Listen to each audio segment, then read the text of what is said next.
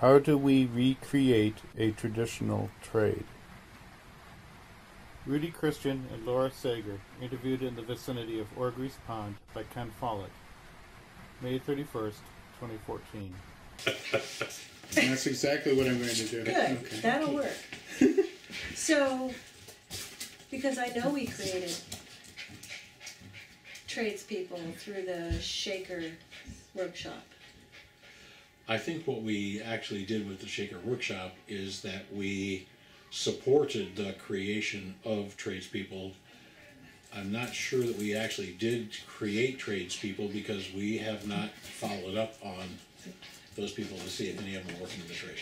Well, you know James is. But he You know already Martin was in that. He already was in that heading in that path. We know Julian is. Right. All I'm saying is those people were already had been set on that path by someone else besides us or the World Monuments Fund. That's all. They already were on that path. We didn't divert them to that path through World Monuments Fund effort. Okay, we didn't divert them, but we encouraged and supported. We support them. Enabled. Right. Okay. Yeah. And I think that's an important part of it. I think that's one of the things that makes a difference is if you do decide to go into the trades or you think it might be a good idea, I think a support network is an important part of that. And I think that's one of the things that we tried to create with BTN was a support network for people that had made the decision to move from wherever they were into the trades. Right. Because then you weren't alone. Right. You know. And Well, it wasn't solely a support network for those who would want to move into, but for those who existed in it right. already. Yeah. Yeah, and for them to be able to recognize and see each other. Right. Exactly. Right. And that model had already worked with the Timber Framers Guild. Yeah. Or was and working. Continues to work. Yeah, was working, and I think that's an important differentiation because enabling has various forms when it comes to trying to change how things work, and if what you see isn't working the way you think it needs to work, do you try to enable that by just making something happen, or do you try to figure out what already is happening that will end up changing things and support that? Both. Yeah. And I think that's where we were and are with PTN. I don't think we're actually taking people and pulling them out of nowhere and plugging them into the trades. But I think what we are doing with PTN is we're helping people who have realized, there's something about this that I like, be encouraged by the fact that they're not the only ones that feel that way. Right. There's other people that feel that way. Connectivity. Yeah. Okay. Yeah, and I think that's a real important part of it because that's why I come back. When I come back is because I don't feel as though when I'm there I am somehow or other being an influence as much as being a part of something. I'm being part of an effort that is beyond my own efforts. So it isn't about changing just myself anymore. It's about changing more than myself. And that's part of what makes me want to stay doing what I do, is that I think it's really important. And I talk about this a lot, and you know that. It's just, I talk about the fact that if we can't get more than just ourselves to feel differently, if we can't get the people who are not necessarily ever going to go in that direction to feel differently, we really haven't accomplished much. And that goes directly to what you're talking about, which is the visibility factor. It's a whole different thing to see someone doing something than to actually be doing it yourself. And doing it yourself, you can absorb the feeling of it. You can, you get your hands in the mortar, you get your hands on the chisel, or what. You can feel what's happening to you, and it means something.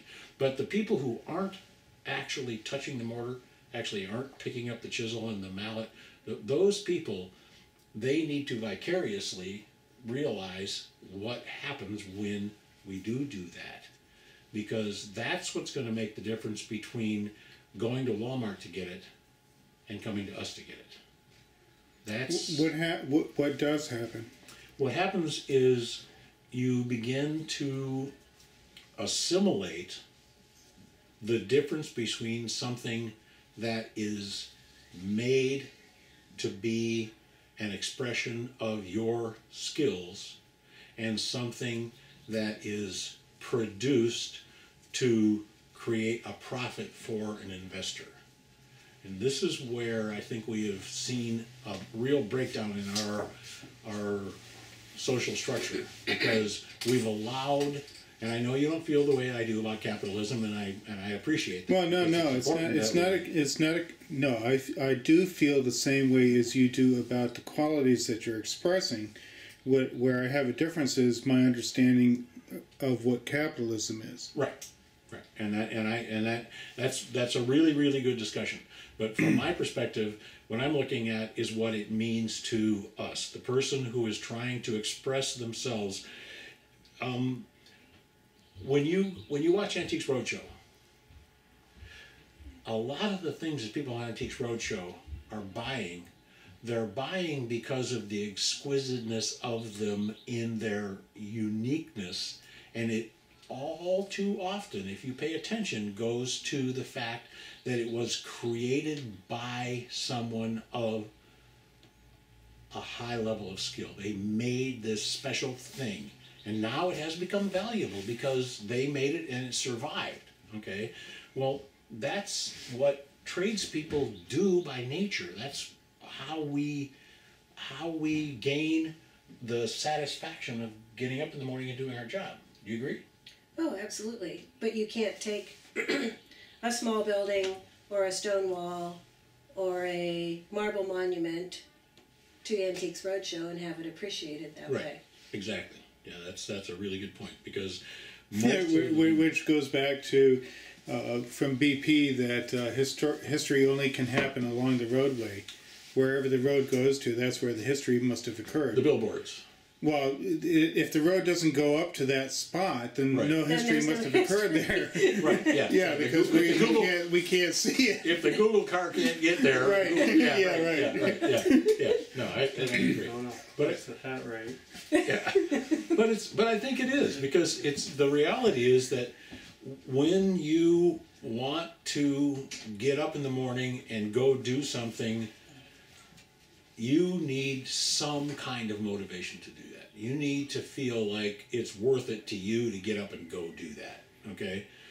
If it's because you have to pay your bills and you're trying to figure out some way to earn the money to pay your bills, it becomes the kind of work that we wish we didn't have to do. But if it involves getting up in the morning and going out and taking on the challenge of creating something that you know you can do, and you know people are going to appreciate, they're going to want either for you to do that for them, or they're going to want to buy what you just did because of you being part of it. Your ability to make that happen, your skills become embedded in it. They become part of the character of it. Then it has a different value. And that value isn't about paying your bills. It isn't about being able to go out and earn a paycheck by scalping someone on some kind of a drug deal or whatever. It's about being able to use your hands connected to your mind to manipulate the environment that you're in, the physical environment, whether it's stone, whether it's wood, whether it's plaster, lime, sand, glass, whatever, right, in a way that when you're done, part of you is in there. That's something that gives it character. And you found out I'm sorry. So it's not simply a case of embodied energy; it's a case of embodied spirit. I think that's really, really close to what I'm talking about. And I don't know. How do you feel about it? I tend to look at things that are built and not be able to not think about who did that. Things don't just appear. Cabinets, buildings, monuments, even small things like hardware. I look at tiny things, and all of those things, if they're old enough, were made by hand by someone, and you cannot help but think about how that might have happened, what tools were used, how long did it take, where did they work? Were they working outside under a tree? In the yard? Were they, pounding away on an anvil in a shop? It goes back to your boots of the builder, and it's every kind of building or fabricating or making. Somebody stood there and did that. And I tend to think of those people because I do that. I can do some of those things. I know what effort goes into it and what mental ability you need to have, and the sensitivity that you need to have to shape and form. So realistically, what we're talking about here is something that really doesn't have a whole lot to do with how it works on an immediate level. I mean, you can go out and you can buy something at Walmart or wherever that's going to do what you need to have done, and you could go out to buy it from a tradesperson who is highly skilled, who can make that thing, and it will do what it needs to be done. And the question to you, and I think this is something that I also very much appreciate, really has less to do with whether it's well made or not, but whether you feel as though somehow you can connect to who made it, Right. where it came from, Right. what it is, right? Right. And from my perspective, I connect that to the fact that those things do have a tendency to be something that we will be living with farther in the future, because those are the things that are going to be made to last. And they weren't necessarily made to last because that was the goal as much as it's the result. If you make it well by hand, if you make it well as a tradesperson, what you have actually created is something that has more longevity. And I think it's because of the nature of the process, because you understand whether or not it makes sense to use this piece of stone versus that piece of stone, this mix of mortar versus that mix of mortar, this piece of wood versus that piece of wood. And those are all things that get lost when you become a society that is consuming things that are manufactured by a manufacturing process that is almost completely machine or computer based instead of human based. And so whether or not it's intentional, how well it serves its purpose for how long actually is affected by the difference in the process. So you're making things that actually work better, whether you intentionally are doing it for that reason or not, because of the knowledge that you incorporate into the process.